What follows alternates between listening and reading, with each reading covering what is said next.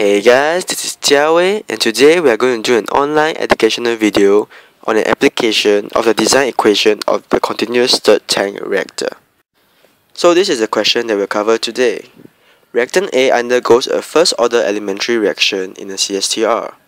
The rate constant of the reaction is found to be 7 minutes to the power -1. What would be the residence time if the conversion rate of reactant A is 70%? This question is taken from 2011 and 2012 semester 2 of the past year exam paper.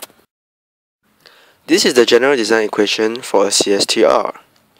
Residence time is equal to volume over flow rate, which is equals to the concentration of A in the feed minus the concentration of A left in the tank over the rate of reaction.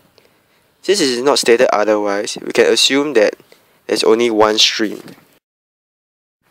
Since it is stated that it is a first order elementary reaction, the rate of reaction can be represented as Ra minus equal Kca.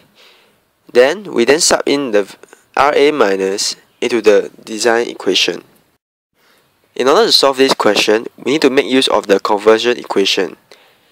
Xa equal to Caf minus Ca over Caf. Then we rearrange the conversion equation.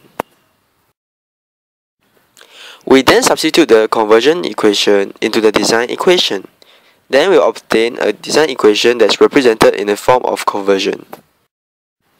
Now we can find the residence time using the design equation, which is represented in the form of conversion.